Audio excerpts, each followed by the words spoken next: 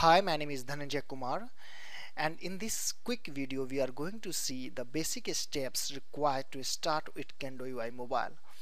You can reach me at dhananjay.kumar@telerik.com. At the end of this video we are going to have something like this.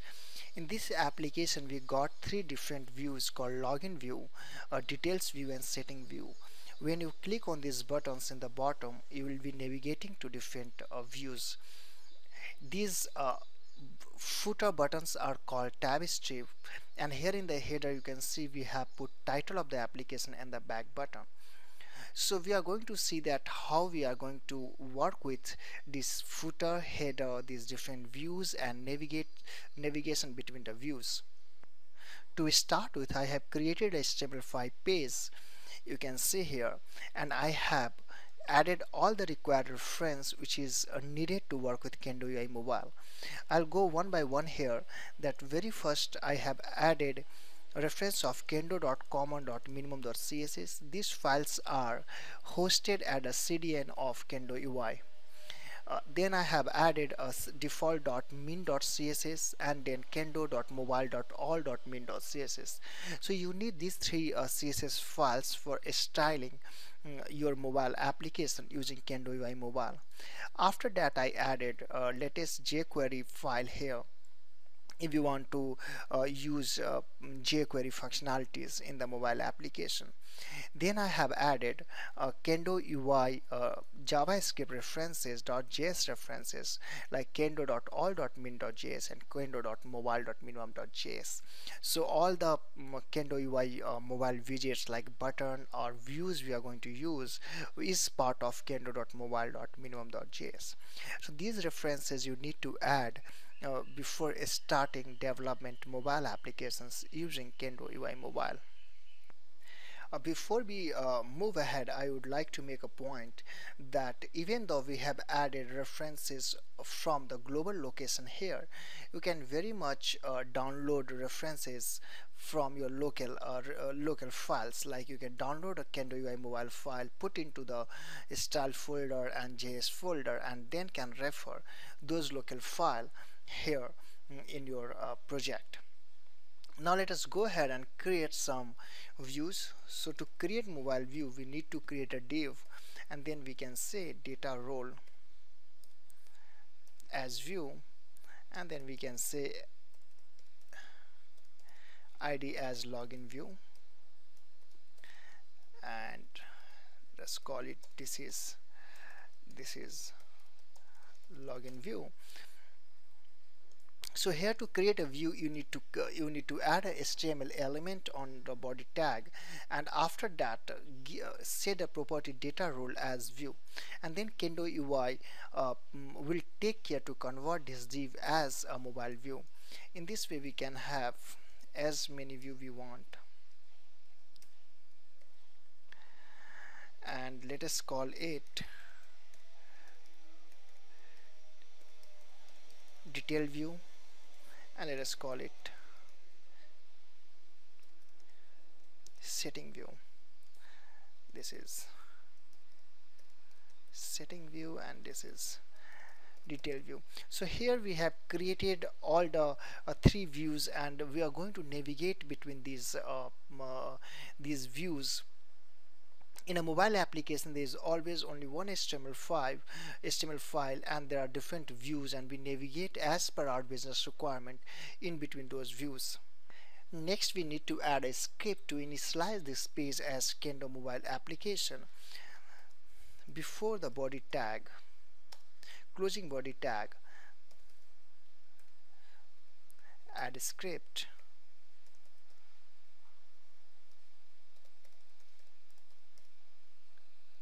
Take JavaScript, and here we can say var app equal to new Kendo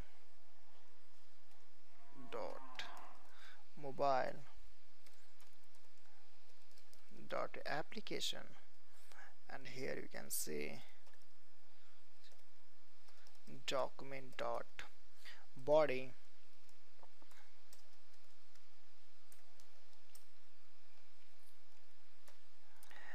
and in this we can set some configuration, like if we want what should be the initial view of the application, and that we can set it here as we can say, let us say login view should go as the initial view of the application. So here we have initialized the page as to act as a mobile application, and here setting the initial view as the login view. Now if we go ahead and run this application in Chrome browser,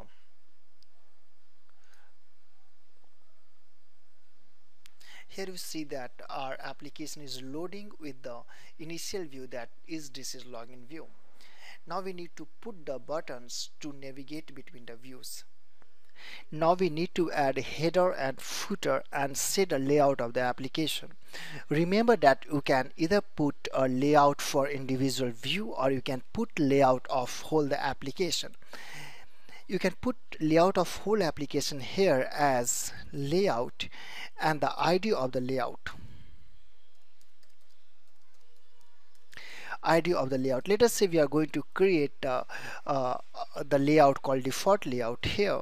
So we can create a layout as div data role as layout and data ID as, let us say, default layout. And in the layout we can have div data role as header, and then we can have div data role as footer. Now let us go ahead and set this data ID here instead of that. So we want this layout as the layout of the application. Now as a header we want the back button. We can have that as div, and then we can set data role, we can set data role as navbar, and then we can say a data role equal to back button, and we can say data align as left, and here we can type back. So we want the label back there on the back button, and then we can say as the header of the title of the application called test application. So here we have created the header of the application where we have put a back button and the test and title as test application. The ID of this layout is default layout, and we want this layout as the layout of whole application, which we are setting here layout as default layout. Now go ahead and run it to see the application.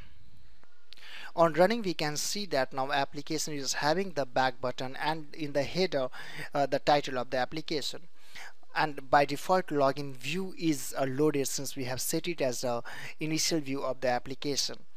Now next we need to create the footer where we'll have different buttons to navigate between the views. Now we want to add a tab strip in the footer, and there would be 3 buttons on the tab strip, and on the click event of those buttons will be navigating between the views. So to add a tab strip, add a div and data role as tab strip. Now we want 3 different buttons. So button is created in Kendo UI using a tag, and let us say call it login, and then call it detail, because we have these views login, detail and setting views, and then call it setting. Now to navigate a parameter we give it to its href, and to locally navigate it we will be giving the ID of view preceded by hashtag. So on this button we want to navigate to login view, so take hash and then provide the ID of login view. In the same way href provide ID of detailed view, and here href provide ID of setting view. Now we have created a button. On click of this button we have said that it should navigate to login view, and this is a local view, and that is preceded by the hashtag. Now if we want, we can set some data icon, and that can be set with the property data icon. And let us say on this we want home icon. There are many default icons available here, which you can see on the official document of Kendo UI button, that these are the default: about, action, add, bookmarks icons are available. You can use them as it is, or if you want you can create a custom icons as well. So here we are setting data icon as home, and then data icon as details, because details data icon is already available there, and then data icon as SCTN settings. So settings data icon is also available there. So here we have created the tab strip with buttons, and on click event of those buttons we will be navigating between the views. On running, you can see that application is having 3 buttons: in the bottom, in the footer, and on click of that buttons you are navigating to different views, and on the back button you are coming back to previous view. So this is how you can start working and creating native mobile applications using Kendo UI Mobile. And essentially there are few steps which you need to follow. The first is add all the required references. Second, decide about the views you want to have. Third, decide about the layout and set the layout, add a header, add a footer, and navigate between the views as required. This is all I wanted to show you in this video. For any clarification, you can reach me at dhananjay.kumar@telerik.com. You can, if you want to ask some questions in tweet, you can mention me, and my Twitter handle is debug_mode. Thank you, and looking forward to see you again.